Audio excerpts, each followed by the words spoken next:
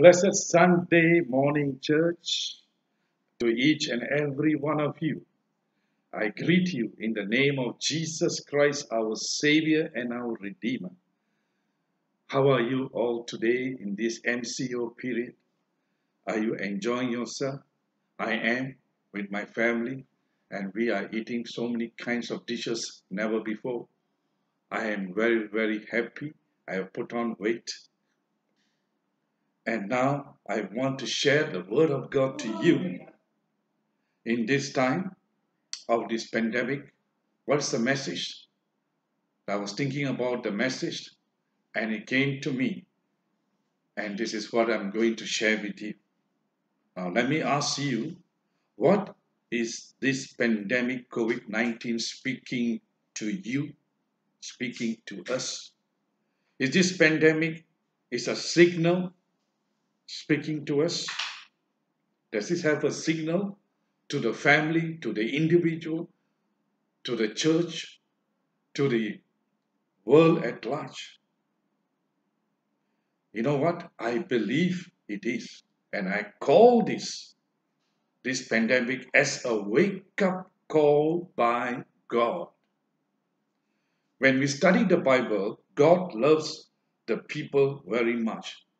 God loves his people so much. I'm talking about the Israelite people at that time. The people, when they were obedient to God, God gave them peace, God gave them victory, and they all prospered. When they start to disobey him and fall away from his presence and worshipping other gods instead, and indulging in all other atrocities, pleasures on sexual lust and impurities of sexual sins. You know what God did? Before the wrath of God came to them, God is so good. You know why? God gave them warnings first. He gave them warning through the prophets. And after the warning given by the prophets, they still did not come back to him, and still they want the ways that they are doing is so entertaining for them.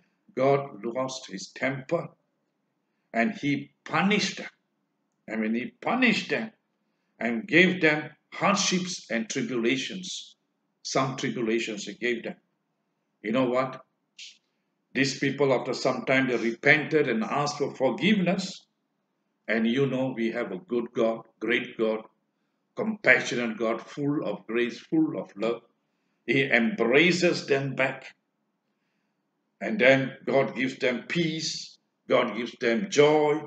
God gave them victories. And they prosper them as a nation.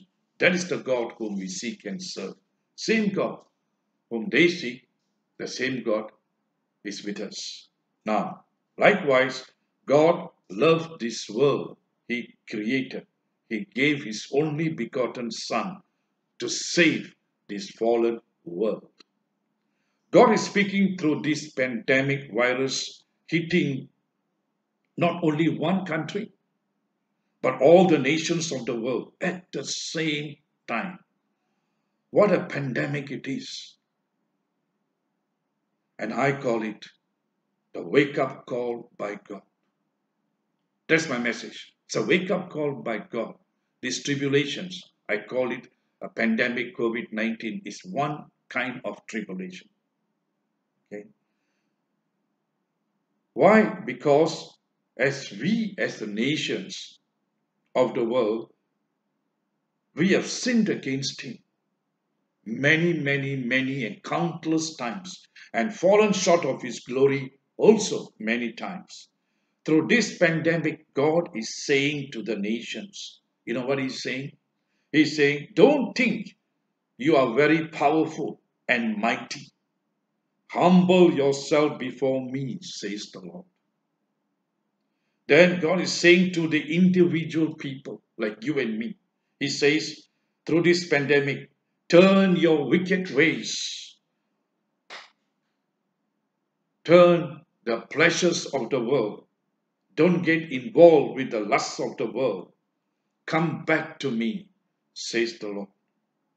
Then he's saying to the churches, he's saying, preach the truth, nothing but the truth. Don't sugarcoat my messages and leading the people astray from my words. God is saying to them, and if you do that, you are straying the people for your own purpose and your personal glory. Then he is saying to the families, he's saying, be united and get your household right in order before me, says the Lord. So what Jesus said in Matthew 24, which I want to share with you, this particular chapter, verse 24, which I will read to you, Matthew 24, verse 6. It says, the Bible says, in the second part of the verse, he says, see that you are not troubled. For all these things, what is all these things? He's talking about tribulations. He's talking about tribulations, nature, like the pestilence, diseases, the viruses, the calamities, the crisis. He's talking about that. He's talking about all these things must come to pass. Then he says, but the end is not yet. The end is not yet. Tribulation comes before the end of the world. Okay. Then he's continued to say in verse 8. In this verse 8, he says, this is Jesus talking, Jesus is saying, all these, he's talking about tribulations, all these are the beginning of birth pains. In some translation, it says the beginning of sorrow. Then if you continue down to verse 13, look at the solution. He gives the answer to all this tribulation. He says in verse 13, but he who endures to the end shall be saved. What an encouraging word that Jesus has said during these times, during the tribulation times, whatever the people may go through. But if you are right with God, that's what he's saying in verse 13. But he who endures to the end shall be saved. Wonderful encouragement of God. When I read this verse, it encourages me. I don't have to fear of any pandemic or epidemic that is coming or going to come, or it is now or in future. We will not worry, and I will definitely not worry, because he has given me a solution to it, and I'm going to cling to it. See what Jesus said, and we must be able to follow what he says. Now, then I want to just share with you some events that took place, some tribulations that took place early in the history of the world, just for your knowledge and just for your understanding. These events that took place in the 14th century, that is called the Black Plague pestilence, that wiped out 30 to 60% of Europe population, that is amounting to 200 million people lost their lives. That is one of the pandemic of that nature. And I call it a wake-up call by God to Europe. Then it also happened another one in 1918, in the year 1918. Have you heard of the Spanish flu? According to the report, it says 500 million people worldwide, just like this virus, worldwide, and killed 20 to 50 million people. God was speaking to the nations of the world during the time of this tribulation, and is still speaking today in this pandemic time of COVID-19. He is speaking. That's why I say, and I titled this message as a wake-up call by God. So you got to be very sensitive if these things are happening, because the Bible says all these things must come to pass. So we must be already ready. We should not be saying we are planning to get ready. We are going to get ready. We believers must be already ready. I believe God is speaking through this pandemic tribulation to you, to me, to the entire world. Take heed. Listen to what he says in Second Chronicles, which I am going to read it to you. Second Chronicles chapter 7 verse 14. He's telling to you and to the entire world. He says in Second Chronicles chapter 7 verse 14, if my people who are called by my name will humble themselves and pray and seek my face and turn from their wicked ways, then I will hear their prayers from heaven and will forgive their sin and heal their land. This is what God is saying during this time. Are we sensitive to His word? Are we going to apply His word?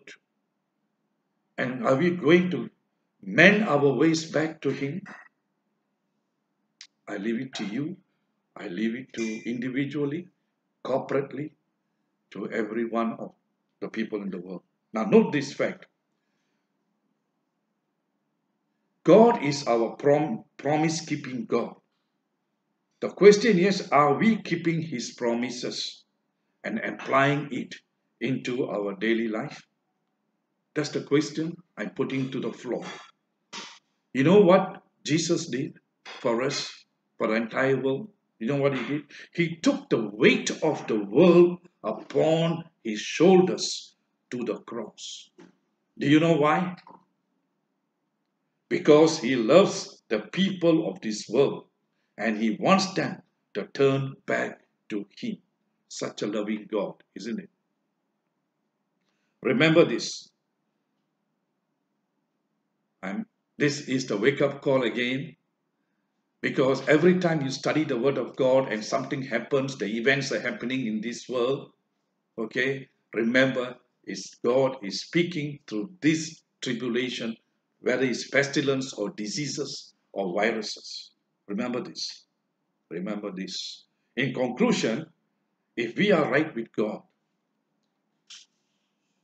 He says He will take us through the tribulations and He will save us through the tribulations.